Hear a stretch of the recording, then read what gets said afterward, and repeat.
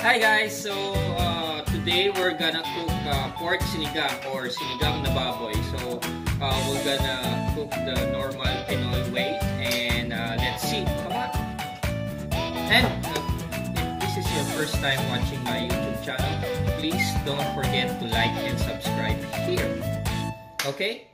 Alright, let's go. So of course we have our normal cut baboy or pork, and then we have the onions, the okra, the chili or the pepper, the talong or the eggplant, and then I have some kangkong leaves, and I have a plant outside and just get some leaves out there. And then we also have some saluyot, not your normal sinigang way, but if you have these leaves, you can also try putting that on your sinigang. Okay, let's prepare it. So first we gotta put the pork meat on the boiling pot, and let's wait for it to be tendered. We normally buy pork shoulder butt, and then put some of the fatty side for our sinigang. It tastes better if there's some fatty part on it. Okay, some people do some bones, or they call it buto-buto, but then we prepare this part of the pork. And okay, so while boiling it, I can already put the onions on it, and then we can also put the tomatoes and let it boil. Okay, we can also put the chili or the pepper already, and if you like it spicy or hot, you can mash it into pieces after. But if you have kids and you just want for the pepper or the chili to be mix or flavor in your sinigang, you can just leave it as is while boiling. Letting it boil, I'll also put some garlic salt on it so that it will have some flavor already, and put some pepper, lemon pepper. Okay, and let it simmer for around 10 to 15 minutes. Okay, so we prepared our vegetables. We have the okra, we have the eggplant, we have the kangkong and saluyot, and also the chili leaves. And if you want good taste on your sinigang, we also add some fish sauce on it. We're gonna put it there later.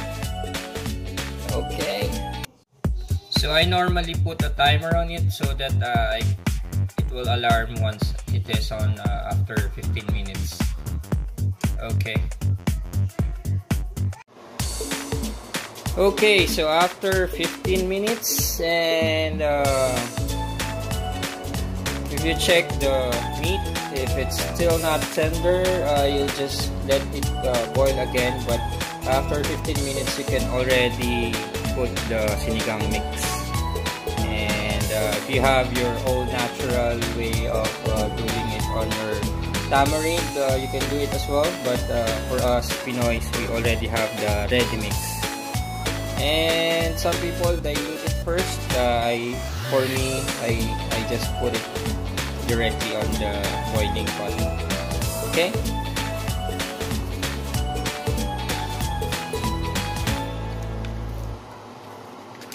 Okay, and then let's mix it.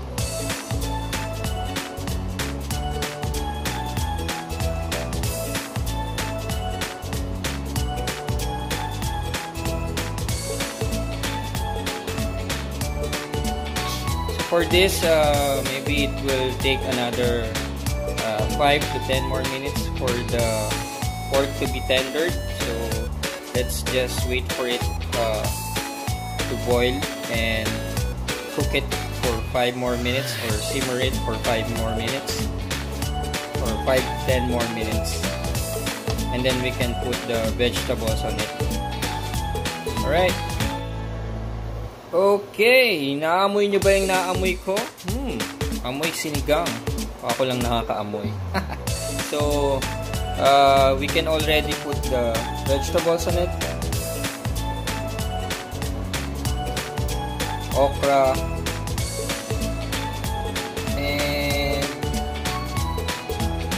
the eggplant. And then let it boil again before adding the leaves. We don't want to put the leaves early because it will be overcooked. So let's just put the okra and the eggplant first. Okay, and then stir it up and then let it boil again for around 2 to 3 minutes. Okay. Okay, so you can also put the patis or the fish sauce on it to add more flavor to your sinigang. Okay, we'll put the leaves.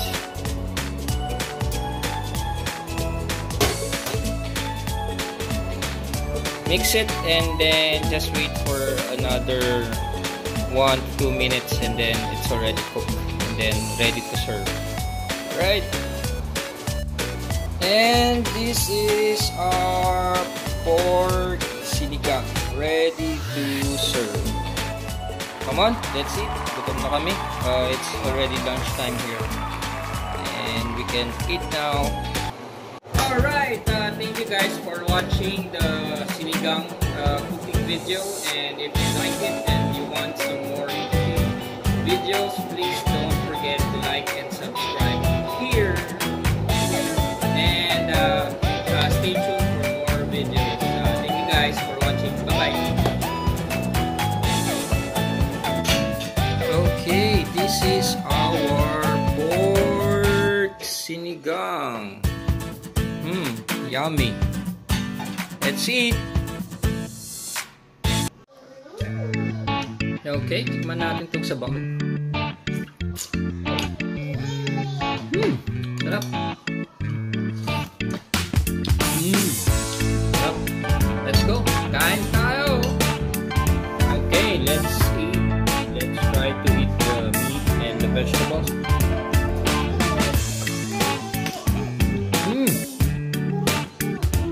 Sarap.